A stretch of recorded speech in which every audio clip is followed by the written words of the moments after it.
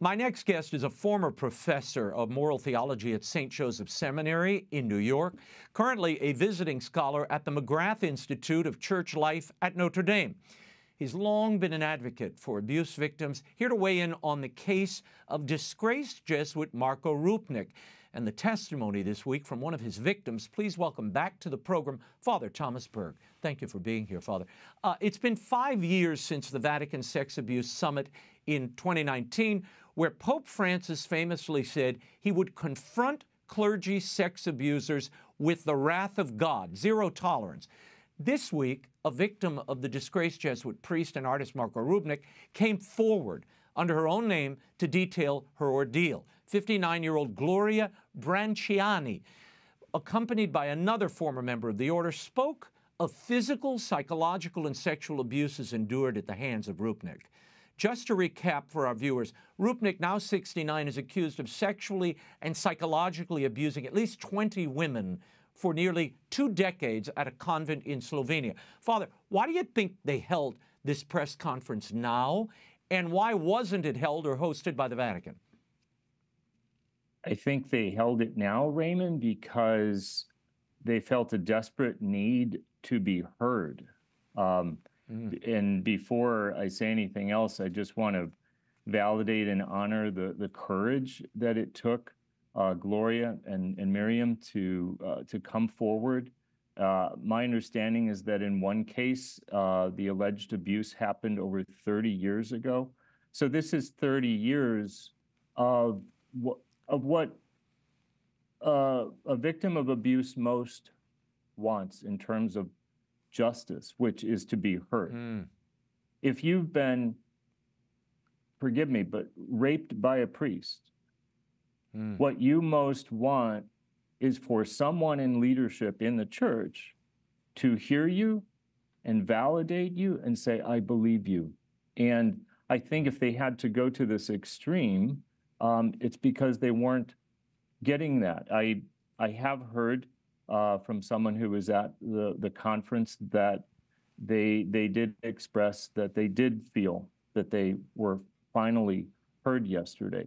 But I think this speaks to the brokenness of, in many ways, still the church's response to this crisis. Father, Ms. Branciani's testimony included her statements to the following. She said, "He took me to pornographic theaters to help me grow spiritually. He said that I would not grow spiritually if I did not meet his sexual needs. He had another nun have sex with us because he said we were like the Trinity." I mean, this is, I can't even get to some of the other really depraved accusations, Father, but these statements alone confirm what we've been hearing about this Rupnik case, that he would manipulate his victims by using faith, not to mention the confessional. Your thoughts on why he was able to get away with this for so long? Because these individuals are kind of masterminds at manipulation. I think you know my own story, my history with the Legionaries of Christ, and the experience of Marcial Maciel. They are masters at manipulation, spiritual manipulation. Besides the emotional, psychological, sexual abuse, this is spiritual abuse. This is false mysticism. This is simply demonic, so a person who is then vulnerable, as all of these women, there were women religious at the time, they were members of this Loyola community that he had founded. There's just a tremendous vulnerability when this individual that you put on a pedestal as a spiritual leader, as a spiritual father, there's just and especially if you're living kind of a mystique of generosity and self-gift and absolute trust and absolute surrender of your will and your intellect to, I mean, these poor women were absolutely wide open to this monster. And in church circles, he was regarded as this great artiste, you know, decorating all the sanctuaries of the world and being feted and toasted everywhere he went. Rupnik was briefly excommunicated, Father Berg, in 2020 for absolving one of his victims of having relations with him. And then he was reinstated after supposedly repenting formally. Then last June, he's expelled from the Jesuits, only to be reincarnated to the Diocese of Slovenia in October. Why does the Vatican and the Church at large seem so willing to turn a blind eye to this abuse? I mean, the abuse of adults, particularly women religious. Part of its process. I think a lot of it is a culture, a deep culture of resistance to the truth. I'll come back to that in a second. But part of this is process.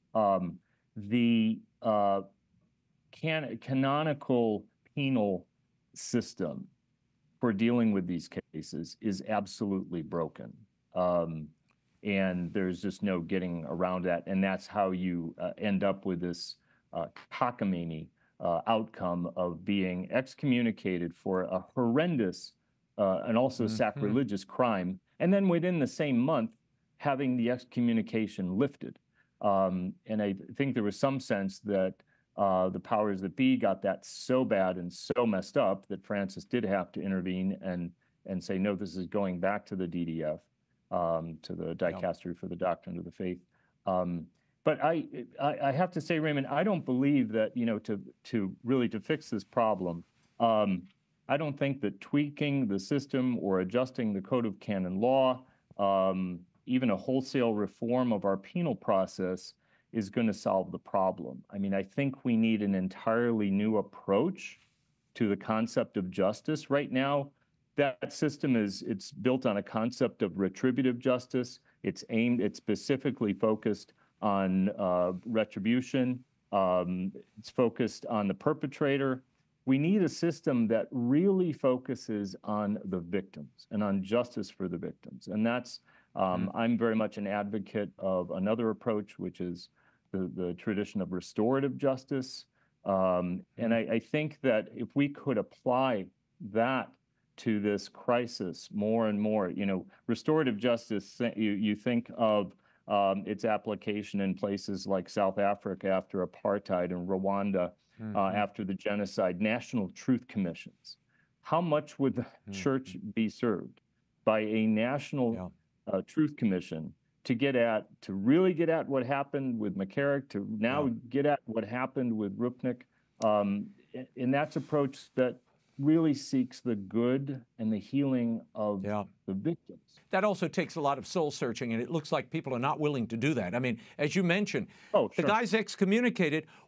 Before you can turn around, the excommunication is lifted, and now, suddenly, the Vatican press office announces the same day these victims held their press conference that the investigation of Rupnik is ongoing. They said the following: after expanding the search to realities not previously contacted and having just received the latest elements in response, it will now be necessary to study the acquired documentation in order to identify which procedures can and should be implemented. Now, Father, I don't even know how to translate that, but this thing's been dragging on for years. What procedures do they need to consult? These women are in pain and have been in such pain for decades now.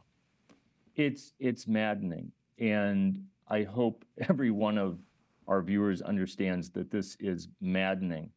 And the upshot is going to be, what would be the outcome then? Like the worst thing that could happen to this man, worst thing that can happen to this man through a penal process is that he's laicized.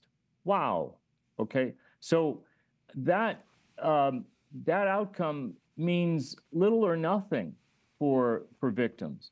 And the process itself is so troubled by just the inability for victims to, when they do have to give their testimony, to be accompanied by counsel, not knowing the outcomes, not being able to see evidence that's and as you say, it's what is there more to to examine here? Obviously, yes, they have to follow the process, right? But my problem is that the process itself is deeply flawed, and even when that process is done, even if this man is eventually laicized, you're still going to have victims who are hurting, victims who do not yet have a sense that they've received justice, and we need a complete new approach to this ongoing crisis. And Father, again, you have an institution investigating itself. Final question, is an independent criminal investigation what is needed here? Oh, absolutely. I mean, we've been saying that for forever, and I know that at the press conference yesterday was organized by Ann Barrett-Doyle from Bishop Accountability, and she also called for as many have. Why cannot, you know, bishops examining priests, bishops examining bishops and trying to hold them accountable, just it doesn't work. And also given at times the intricacies of these cases. But what we really need is an accounting. But more deeply than that, the problem is, and I think this gets down to the echelons deeply within Vatican bureaucracy, and I think also especially still within the Italian Church. Persons have told me that they're still about 20 years behind the United States in terms of dealing with this crisis. There's a deep resistance to truth, okay? The value of transparency, that has not even begun to seep into the places where it needs to seep in. There's too many clerics, too many prelates in power who have a real problem with facing the truth of the whole truth of this sad chapter in the church, which, by the way, sadly, it stretches back centuries. So we have a huge problem. If anything, I don't believe we needed a synod on synodality. We needed a synod, a gathering of every bishop in the church to actually come together, come to grips on the depth, complexity, and extent of sexual abuse in the church by clergy and by others in leadership. Father Thomas Berg, we will leave it there, and we'll check in with you soon. Thank you for being here. Thanks, Raymond. Thanks for having me.